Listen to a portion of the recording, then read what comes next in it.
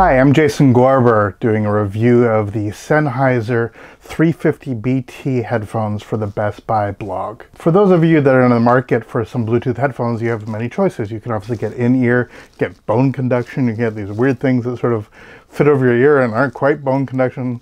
It gets very confusing. This sort of old school way of doing it is a circumoral headphone, or basically over the ear, where the ear pads of the headphones sort of form like earmuffs.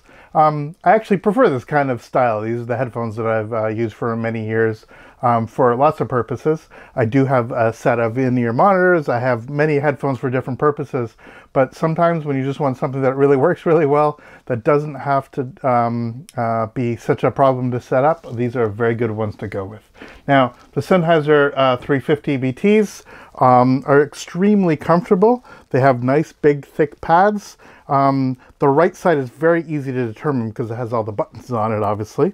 One of them is power, one of them is track up and down, the other is volume, and the other one is basically a controllable button that liaises with your smartphone.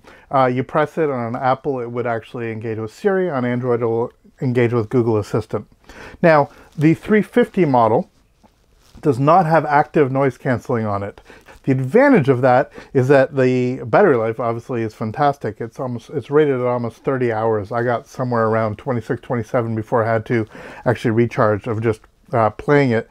The advantage is that it actually sounds better. Active noise canceling sometimes changes the sound in a way which I don't really find particularly pleasing.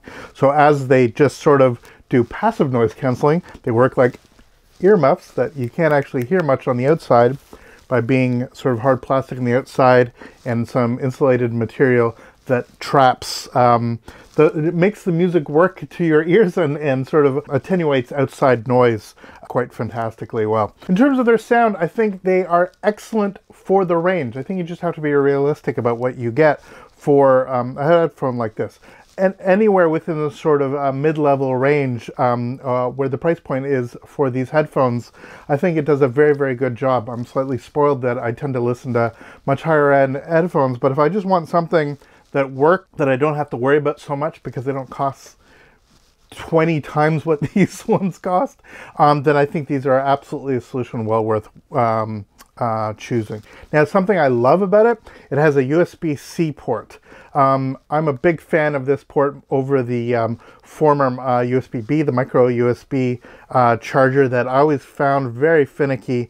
I like how robust USB-C is, and it charges extremely fast. For something that lasts, again, 30 hours, you can get days out of playing this. I find that it holds the charge extremely, extremely well. Very quick to charge, and has quite an excellent operation. Now, some of the things that don't work quite as well for me, they don't get as loud as some people might actually want. Now, granted, I have old ears, and I'm certainly used to listening to things a little bit louder than these do, but because they are Bluetooth headphones, you're stuck with what the amplification is inside the actual units themselves. These go as loud as they go, period. Basically, every Bluetooth headphone, of course, is a digital amplifier inside. It's taking the signal from whatever your device is, and it's doing its own digital analog conversion, and it's pumping out the sound, which means you are reliant entirely on the quality and the capability, not just of the drivers of the headphones, the transducers, the speakers, as it were, that are beside your head, but the actual caliber of the tuning of the amplification inside and the way that the circuitry actually works. One of the big advantages of dealing with a company like Sennheiser is they have decades and decades of exceptional audio capabilities. Some of the greatest mics in the world, some of the greatest headphones in the world are from this company. And the trickle down to that of ensuring that they're actually creating something where they concentrate more on the sound than they do maybe on the aesthetics. These aren't exactly major fashion items. They're quite pragmatic in their construction, but I think they do an extraordinary job of doing what they need to do, which is provide a relatively low cost, very robust, excellent battery life Bluetooth series of headphones. Now, One thing I would really have liked is for them to have included a 3.5mm mini jack input. That way I could put any amplifier I want, could have any device actually driving them, and use, I believe that the drivers in some ways are a little bit better than the actual Bluetooth implementation, and I would have liked the flexibility of running Bluetooth when I wanted and running sort of mini jack when I actually wanted to as well, on multiple devices, be it my personal music player, my phone with an adapter, etc.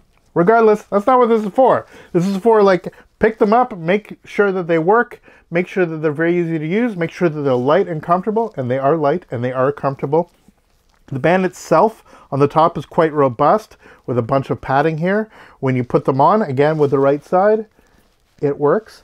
They are not a split back the way that some of Sennheiser's higher models are, that actually the headband sort of splits so it hugs the head with a little bit more comfort.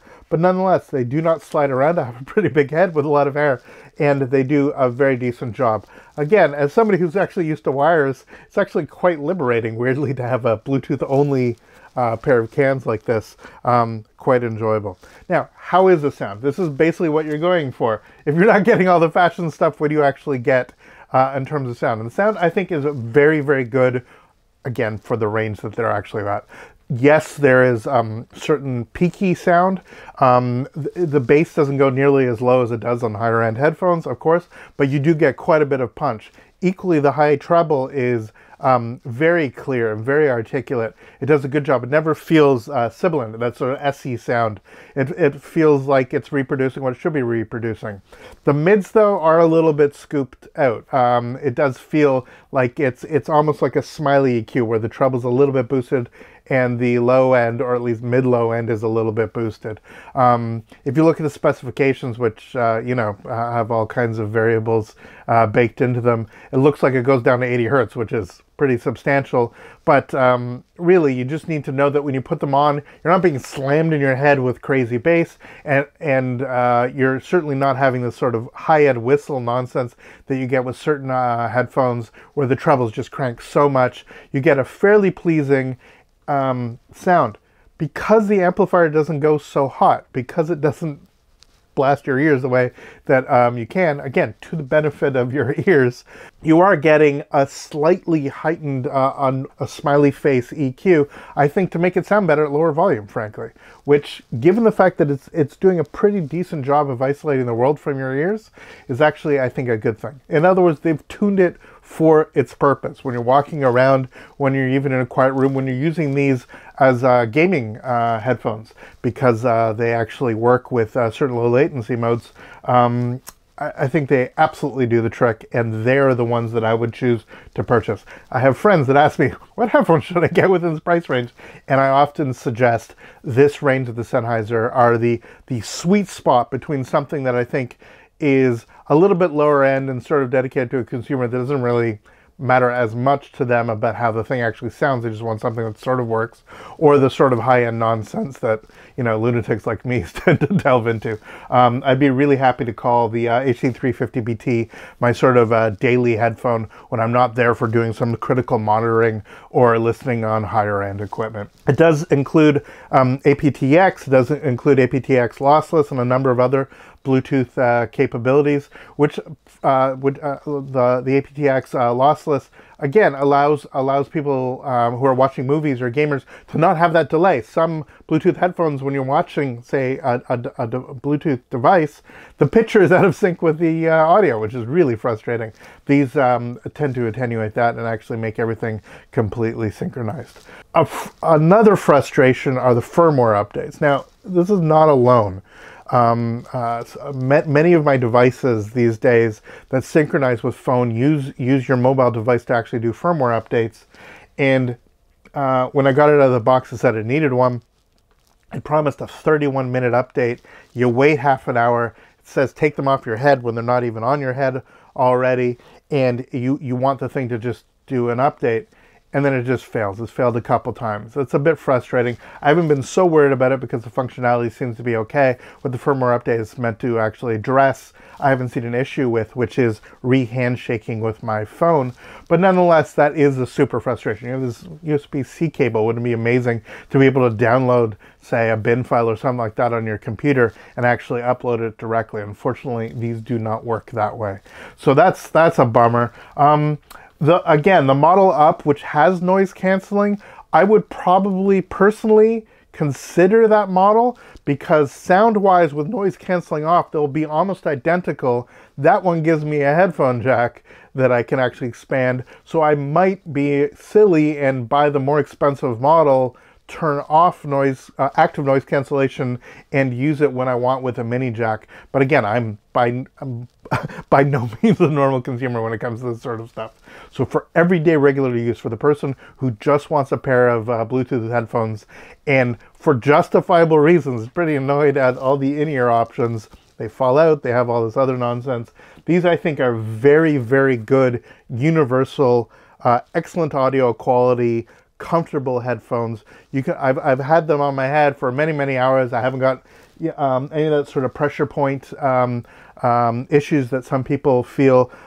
It's durable, but it's not so tough on the head when it's actually on. It's actually very, very comfortable, adjustable insofar as what you need. The buttons here, I have actually quite enjoyed being able to actually have physical tactile buttons. Some of them you sort of do these weird tapping stuff. I never find it works. I actually like having it at some point in time when I just want the thing to work, to actually have something that I can have some sort of, you know, that physical representation that I want to go track forward or track backward. So there you are. I highly recommend these headphones. For the range of which they comfortably sit, I do think that they're sort of the top of that sector. I'm a big, big fan of Sennheiser, and I was extremely pleased to be able to listen to these. Yes, they do not compare favorably to headphones that are substantially higher in the Sennheiser line, but I think they do an extraordinary job against their direct competition, and I think that they have enough of the sort of audio spirit, the love, frankly, from the higher end models that have trickled down to these, that I definitely think if this is sort of set your the right budget point, if this sets the kind of listening that you're doing, and frankly, just walking out in the rain with your phone, listen to a podcast or whatever, they're perfect. Listen to music, they're great. If you're looking for something to be monitoring music in terms of a recording, I probably wouldn't go with Bluetooth headphones. I'd probably go with one of their other models. But for those that are looking for this exact type of solution, I couldn't recommend these higher enough. For BestBuy.ca, I'm Jason Gorber. Thanks so much for watching, and we'll see you next video.